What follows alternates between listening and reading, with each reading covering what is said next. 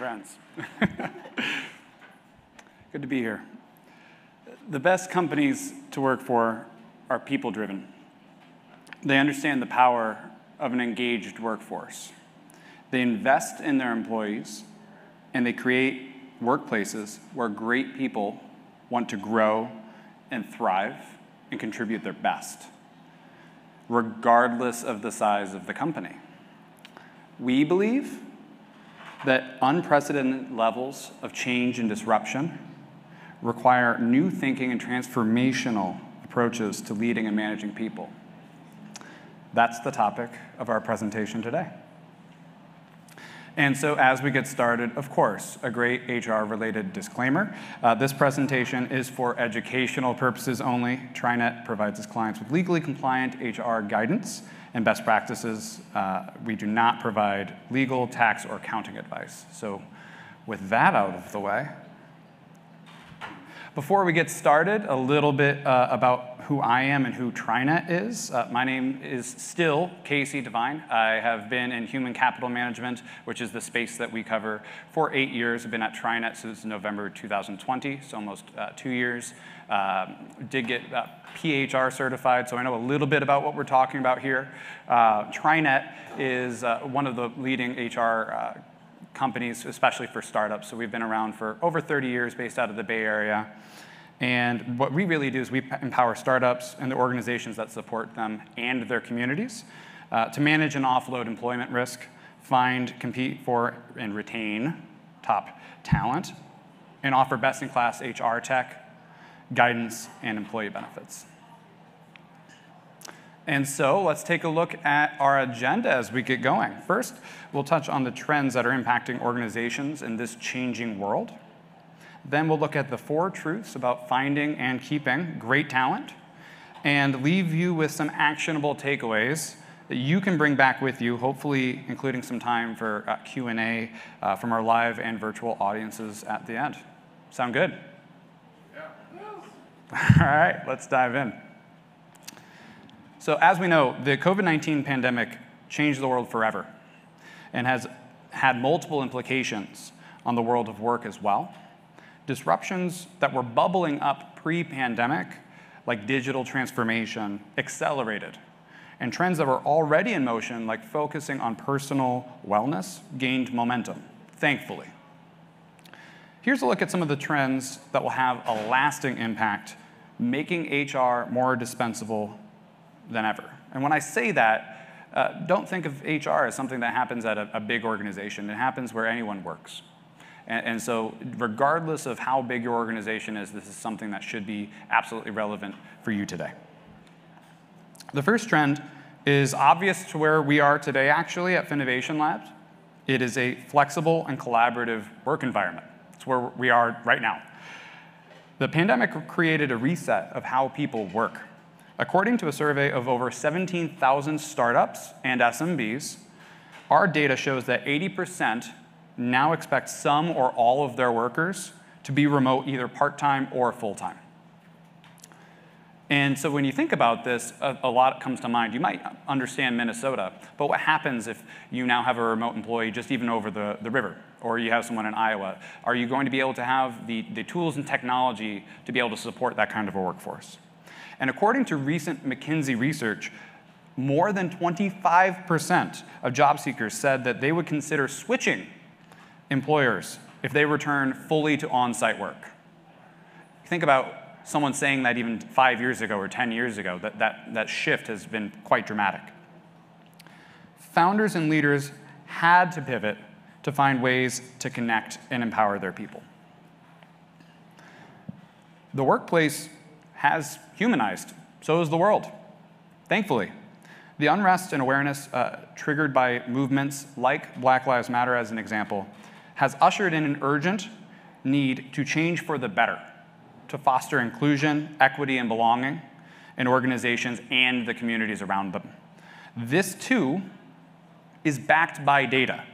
Glassdoor found that 2/3 of job seekers demand a diverse workforce when considering employment. So if it isn't obvious through the hiring process or the presence online, they're not even considering those as options in an already competitive environment. So the market is demanding it. Furthermore, employers are increasingly prioritizing employee well-being. Again, very good thing. I think since all of us are people, well-being, great, right? When COVID-19 took hold, the crisis cast a new light on that importance of well-being and made organizations acutely aware of the consequences of putting well-being at risk. It's not just the right thing to do as humans, it also makes business sense to do this. When well-being suffers, so does the bottom line. According to Gallup, again, a very reputable source, over $322 billion has been lost due to turnover and lost productivity from burnout. That's it. So I don't know about you all, but I can definitely say even getting a tiny slice of that pie back into the bottom line would be helpful. Even if you are completely a miser and you don't care about people, just that dollar would make a difference. So this is a good idea to potentially listen to even from the beginnings of your startup. To help mitigate this risk, founders and leaders need to encourage mental wellness, managing work expectations, and prioritizing a healthy work-life balance. All of this has led our labor market to a boiling point right now. The statistics around the phenomenon that experts have coined the Great Resignation are daunting. According to a Microsoft study, 41% of workers are considering quitting or changing jobs this year. I'm going to say that again. 41% of workers are thinking of quitting or changing jobs this year. And so if you're someone who even is pre-employment, like you aren't even at the point where you're hiring people, this presents an interesting opportunity for you. And per I4CP research, 65% of employers anticipate at least moderate continued talent exodus across any size of employer. So the wheels are absolutely in motion, and there's really no holding it back. While these trends may seem extremely challenging to navigate, and they are daunting, I will give you that, they also can serve as a catalyst to create meaningful long-term change in both the employee and the employer experience. So you're probably wondering, where do you start? Let's start with the first truth. In an analysis of 2,000 tasks, 800 jobs, and 9 countries, pretty big study, McKinsey reported that hybrid models of work for some employees are absolutely here to stay permanently. And we are in a whole new paradigm going beyond the traditional brick and mortar, clock in, go to your desk, sit there, be productive, or else then go home approach to working. Like that's absolutely gone. And it's causing founders and leaders to grapple with new ideas about how, when, where work gets done. So let's look at some of the stats that tell that story.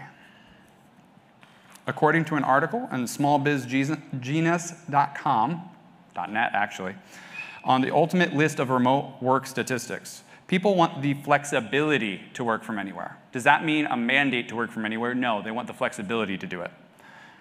The number of people globally who work from home has raised 150% since 2005.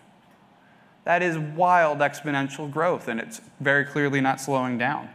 And by 2028, 73% of all departments in every organization will have at least some remote employees. 40% of people feel the greatest benefit of remote work is flexible working schedules. That's why they're doing it. 76% of workers would be more willing to stay with their current employer if they could just work flexible hours.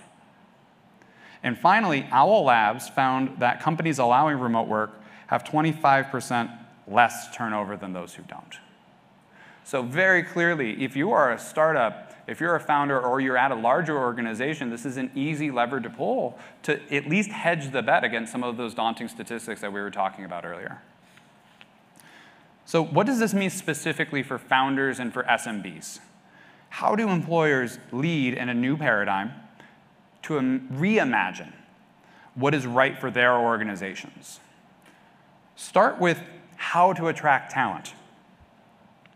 With quit rates at staggeringly high numbers, it is an employee's market. And again, that might level the playing field overall for startups.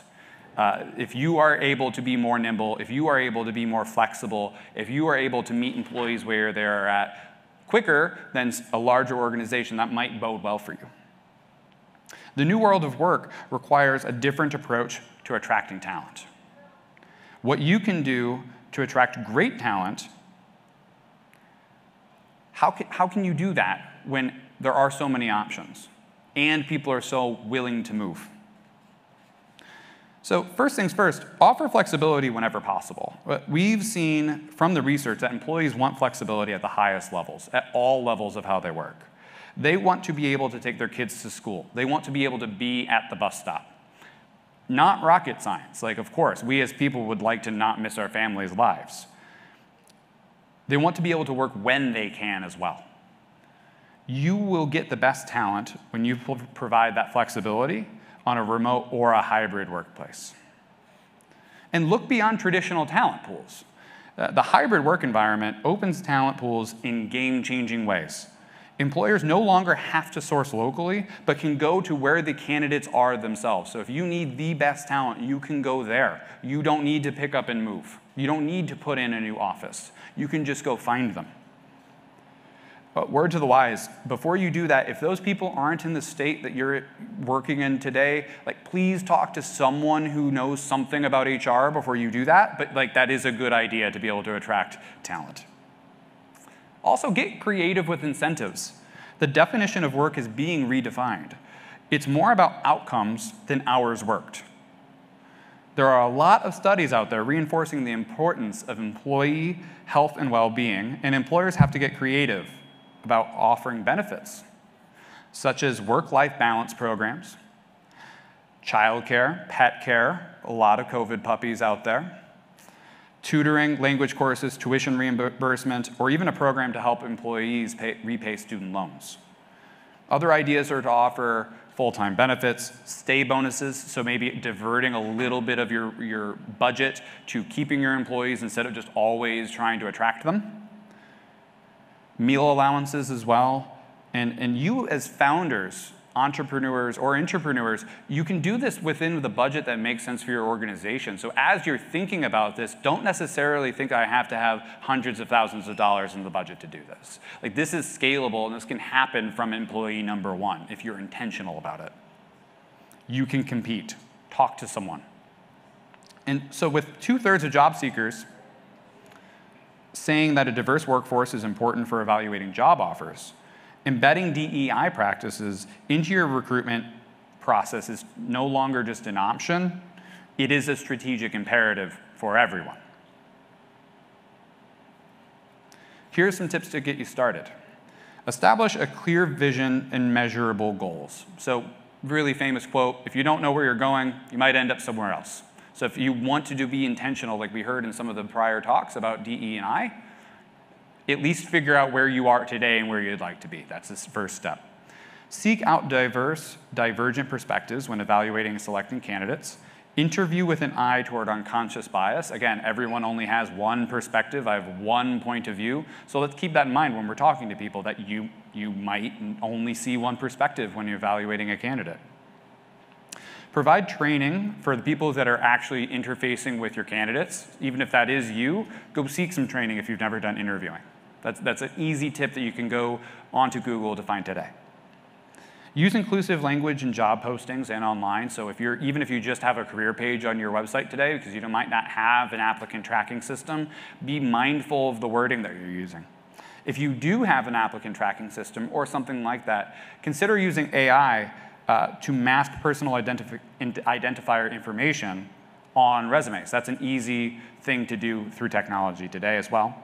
And also tell great stories about when DE&I has brought success in the organization, or at least at other organizations in the community that you're looking to emulate. Like if you're trying to get there, let's talk about how it's been successful. So again, this is just a framework. It's about starting where you're at today. Let's move to our second truth. In this hybrid world, you no longer have the luxury of getting everyone together all the time. You can't just say, come into the office, or let's meet for happy hour, or something like that, especially on a budget or early on in your organization, in your startup's life cycle. You actually have to get intentional to get to know them, to get to know your team and your employees, and create environments where they can succeed. Truth number 2, culture always matters at every stage of business, but it matters now more than ever for everybody. Building a strong culture provides consistency and direction. What you prioritize with your money and your time, that's how you allocate resources. So if you have culture as something that's important to your organization, simple as put money, time, or attention toward it. That's how you can allocate resources even early on if you're just pre-revenue even. It guides decisions and actions. And as much as we would like to be everywhere, and I get this, I work on a team that is dispersed across 3 states. I would love to be everywhere at once. You can't. And we need to be comfortable with that. Our culture helps people decide where to go in tough spots at work. It fuels your workforce. Culture can be the fuel that sparks creativity and innovation within every organization. It contributes to driving engagement. You can't have engagement without having a strong culture first. That culture needs to drive your purpose and your vision. Why are you even in business in the first place? Ultimately, it helps a company reach its potential. Rather than viewing culture as a secondary issue off to the side, founders and leaders should see culture as a driving performance factor. Culture also plays a vital role in cultivating belonging on your team and in your company. Fostering belonging in the workplace means that people of all backgrounds get a seat at the table and feel seen, heard, and recognized for their contributions at work. According to research from professional coaching company BetterUp, creating a sense of belonging at work can play a huge difference in employee wellness, productivity, performance, and retention, leading to 50% less turnover risk. So again, there's a second lever you can already pull to reduce your turnover risk in a highly volatile employment market. To promote engagement, belonging, frontline managers and leaders at any stage of the organization need to relearn how to lead and manage in ways that promote belonging for all employees. Fostering the right culture isn't just good for employees, though. It is good for business. I think you're seeing that there is a trend. It's not just the right thing to do. It is also profitable. It goes hand in hand. You don't have to pick.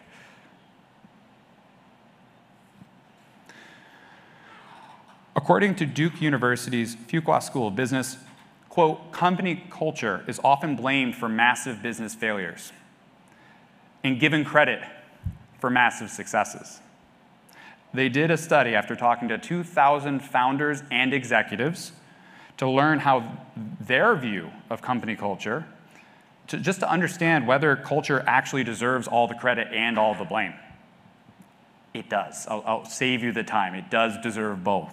Findings actually showed culture is the most important value driver at US firms. If you remember one thing today, remember that. Culture is the #1 statistically proven value driver at US firms today. If you're going to differentiate outside of product, differentiate with culture. Lead with that. As important as culture is to your business, though, it can be challenging to start, it can be challenging to shift.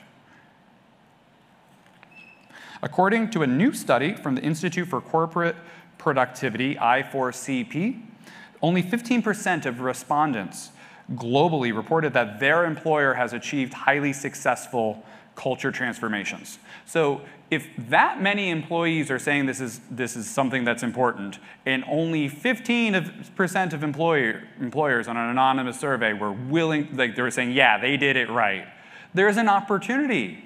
And so you, especially as a startup founder, don't necessarily see this as I have less resources. You can see this as I can start from a good place. That is a gap that you can monetize, and that's something you can do to win and to make progress.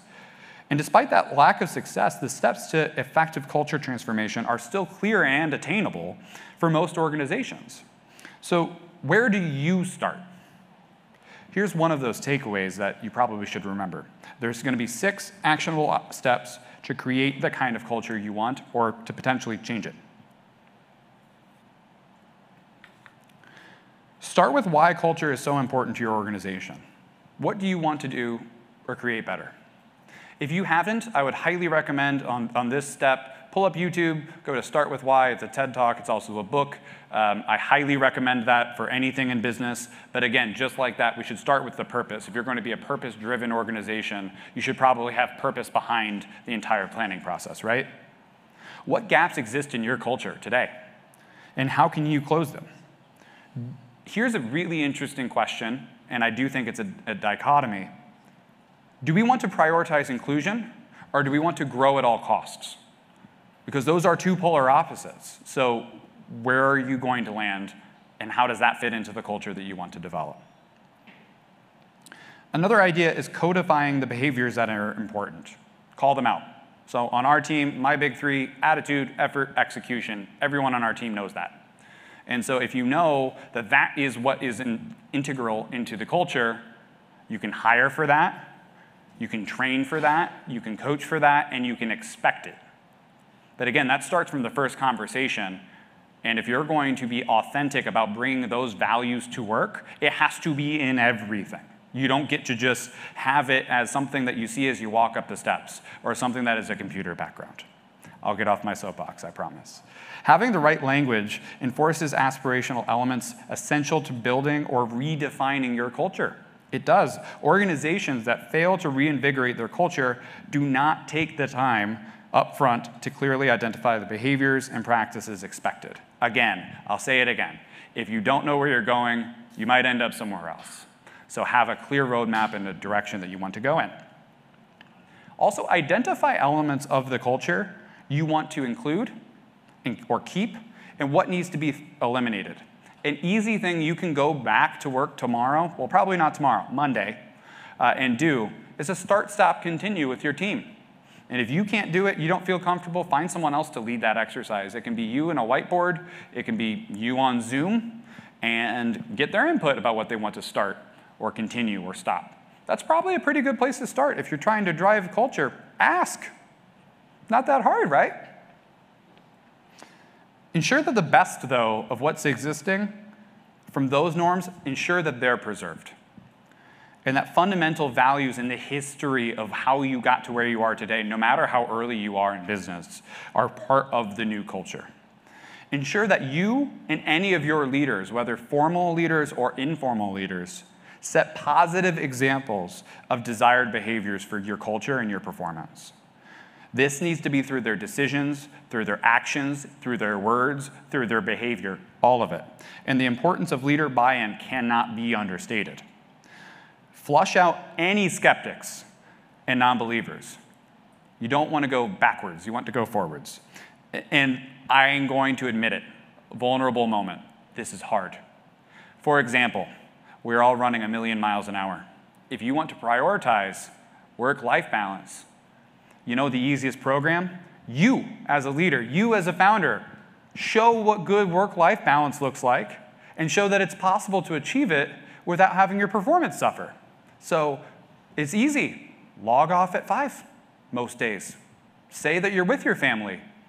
Don't send emails after hours or before hours if you can avoid that. Take PTO yourself. Lead by example.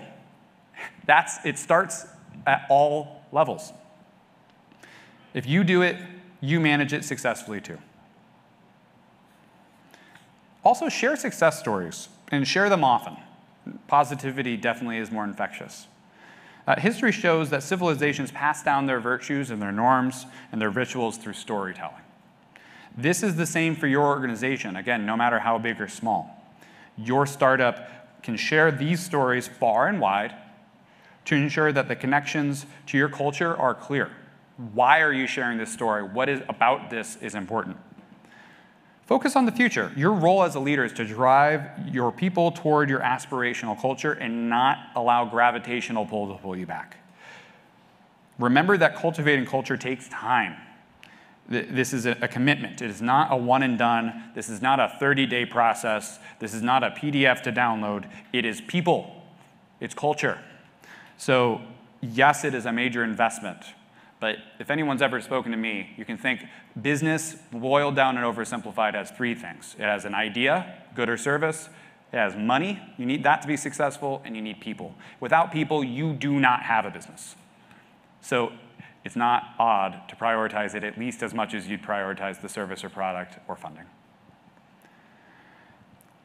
This is hand in hand with creating an inspiring culture with our next truth. When it comes to attracting and retaining talent, people want to work for a purpose. Anyone want to do something meaninglessly? I don't. Many jobs and startups are intrinsically motivating, improving quality of life, contributing in some sort of way. And that's great. That's the energy of Twin Cities Startup Week. But we also need to acknowledge the growing evidence that all employees want to feel a sense of purpose behind their work and knowing that what I'm doing today for their organization makes a difference. And it doesn't matter if it's the most basic level. What I do, my work matters. As McKinsey said, help your team find purpose or watch them leave. Those are your options. According to PwC, 83% of workers rank meaning as one of the three most important factors in their jobs. So if you think about other factors, probably being pay or location or something like that, meaning and purpose is top three when I'm considering what I'm doing. That's amazing. Let's use that as a catalyst for growth. Employees expect their jobs to bring a significant sense of purpose to their lives. And creating strong links to an individual's purpose benefits individuals and employers and companies alike. In fact, people who find their purpose congruent with their jobs get more meaning from their roles, making them more productive and more likely to outperform their peers even within your organization. And I don't know about you, but if I'm running an organization, internally or externally, I would like to outperform the other folks that are in the space. So this is the goal. This is an actionable item. Prioritize it. Since individual purpose directly affects both health and motivation, employers need to help meet this need or prepare to lose talent to companies that will. This is especially important to millennials and to Gen Z. According to McKinsey's research on purpose, quote, millennials are even more purpose-driven than other generations in the workplace. And this is a trend that keeps growing for subsequent generations. So how do employers, how do founders help employee experience purpose at work, regardless of what it is they're doing? What people need from work and what drives them personally can be complex. People are complex. We're all a little bit different at minimum, right? Sometimes an individual's purpose aligns perfectly with organizational purpose, but other times it's only a partial match, and that's okay. Start by simply discussing the matters with your team openly. That's where to start. Don't hide it. Let's talk about it. Do this thoughtfully, and by treating this as the beginning of an ongoing conversation, you can help them connect more powerfully to meaning and to purpose. There are three main areas where people find meaning and purpose. And so you can think of it from purpose from the organization. So does an individual connect to the work that they're doing, the mission, the values, the purpose of the organization? That's the first thing. The second thing would be purpose from the work they're doing within the organization, kind of substrated on the hierarchy there. And so people who find individual purpose congruent with their role tend to get more meaning, more productivity. And then the third is finding, of course, purpose outside of work. I don't know about you, but I don't work all of the time, so there's also that aspect of it too.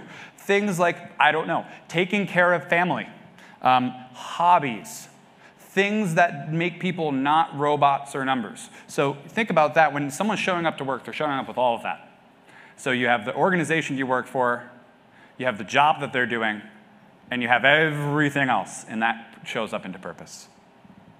Leaders and founders should find ways to reinforce organizational and individual purpose, 1 and 3, in everything from hiring, feedback, incentives, and matching individuals to jobs that they will find fulfilling as much as possible. Which leads us to our fourth and final truth. Learning new skills is a powerful source of motivation.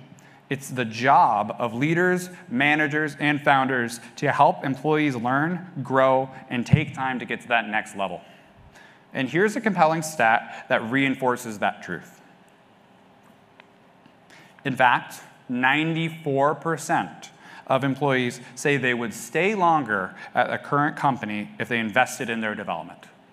And this seems pretty obvious, doesn't it? Like, if your current employer helps you get to some place that you aren't today, you don't need to leave to go there. So maybe we can invest some time or limited resources in that, which again will reinforce the bottom line.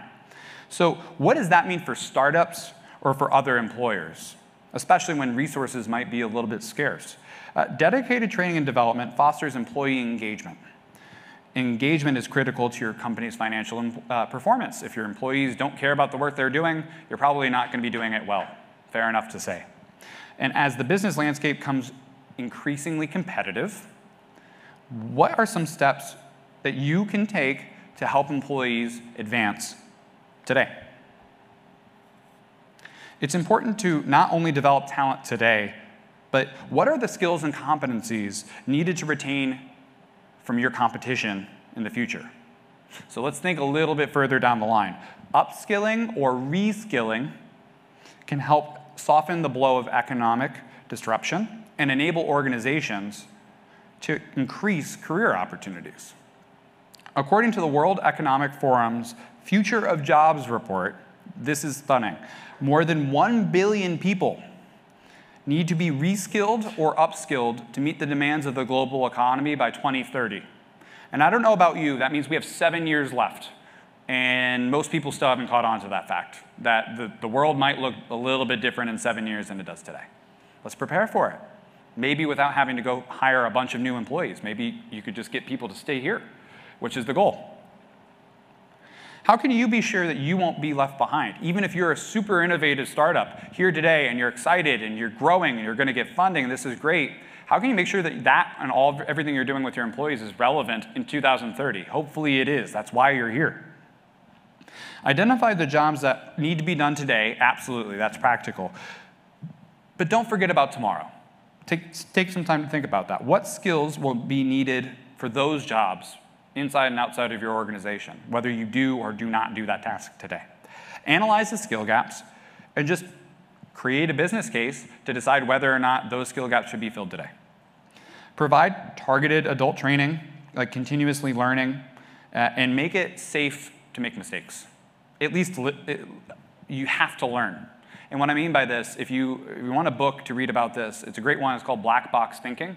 And the main thread of the book compares and contrasts airline pilots to folks in the medical field and how they learn from mistakes and how mistakes happen less fatally, although you think that's kind of amazing, with airline pilots, because they share those mistakes. Even when the worst happens, they pull out the black box, and without shame, they learn from it, instead of hiding from those mistakes. And simply provide feedback and support. Tell your team what you're thinking. Be transparent. Good people will stay and will perform if they see a role for themselves that will move their career forward. But what about training in a dispersed environment? We're in one today, which is really interesting. Anyone joining us online is upskilling virtually, so congratulations, you're a step ahead. The good news is, with technology advancements and intentionality, growth and development can happen anywhere. I'm an example of this. I got my MBA, my PHR, and then this thing called a Human Capital Strategist certificate, all online without ever leaving my house. I've never been to where my MBA's campus is. All of these things are possible. And you as founders, you as employers, or even as entrepreneurs can keep that in mind. As a result, there's really been a shift toward dynamic, self-directed, and continuous learning opportunities for employees. And allow people to opt in and choose their learning. Here are some ideas on the screen One of the things, as you're taking a look at that, I wanted to call out that doesn't take any money. You can implement this today. It's something that we do on our team. It's called office hours. So again, I mentioned we have a team that's dispersed, I guess technically I was wrong, over 4 states, although one's only by a couple miles.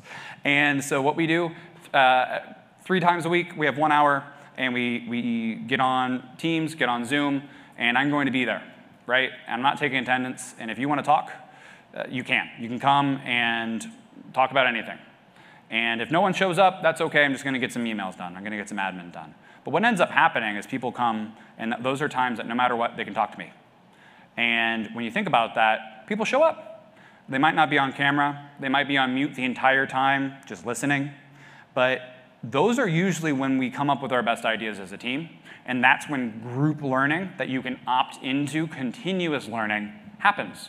So that even for me as leader, I'm not having to do the same thing 10 times. There's practical applications to this. And again, that costs no money to do that. That's something you can do at your startup today. Be available. In just a moment, we'll wrap with a Q&A. Time does allow. But first, let's recap some takeaways.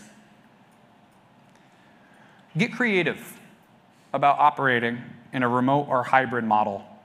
Get to know your people and what's important to them. Be a person. Great quote to remember on this. People don't care how much you know until they know how much you care. So empower employee success. Help people find meaning and fulfillment in their work. Provide the leadership, the resources, and the tools people need to win. Challenging times allow us to innovate and to recognize opportunities.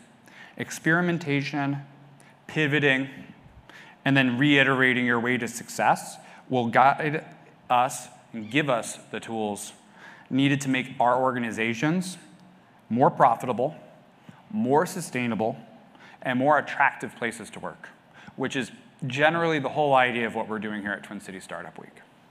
So again, what I hope that you take away is that these are actionable items. What I hope that you take away is that, yes, there are some things in here that could cost money in our monetary investments, but there's so much that doesn't. And even the things that do cost money, they don't have to be on a multi-million-dollar budget. If you start with intentionality, if you have a framework that you want to build on to get from point A to point B or to point Z, which you would do with a product roadmap at a startup, it should be maybe considered to do that with a people roadmap. And that doesn't mean that you need to hire a head of HR on day 1. Would that be helpful? Absolutely. There are ways to go about that. There are resources everywhere, and there are people in the community that can help you. So with that, we'll turn it over to any questions you might have, in person or online.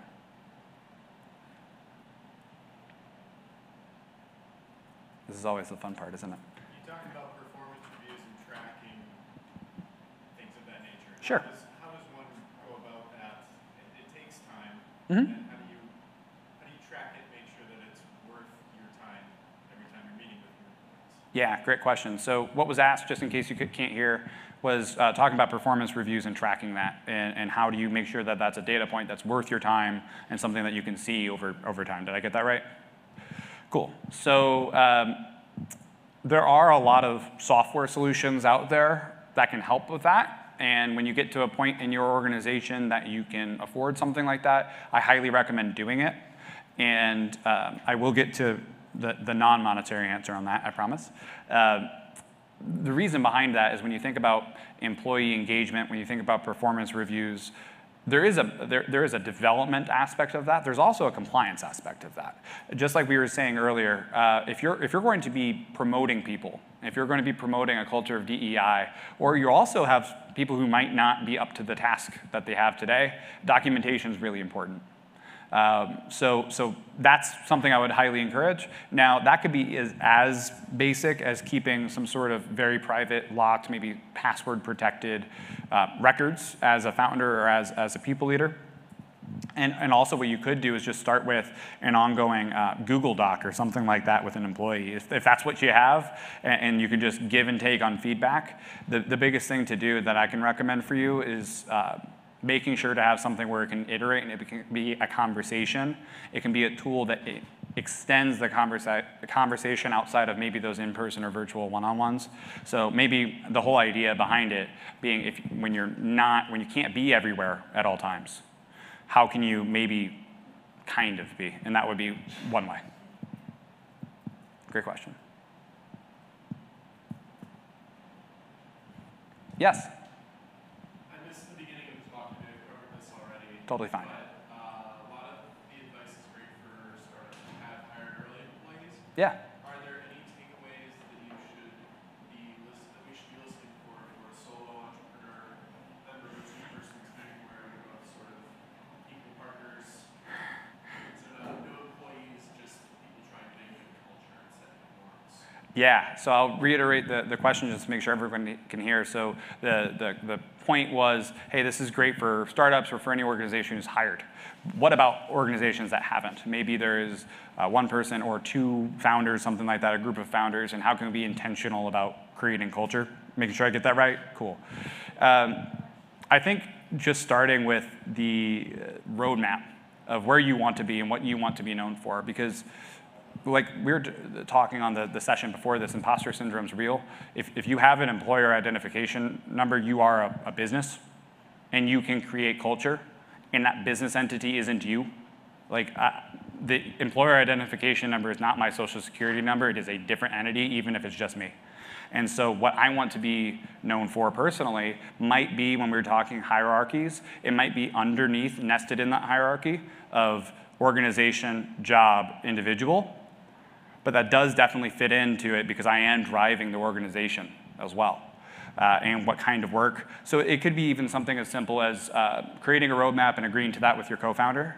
That would be the first thing. Second thing you could do is, like, culture would be how you, in this sense, how you invest the limited resources you have. The most valuable thing you have right now is time. So it could even be something as simple as what you choose to spend your time on, how much time you spend on it, what you might outsource or not, what's important to you that you are going to put your attention into it. And start there, because if you have a team of two and it's two co-founders or something like that, you definitely still have a team, and you should definitely lean on each other. I hope that's a little helpful. Cool. Right here.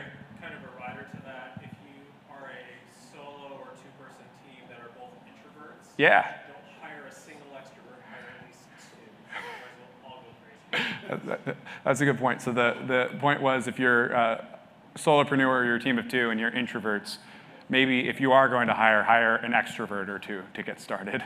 That might be helpful. Fostering communication, that's a great point.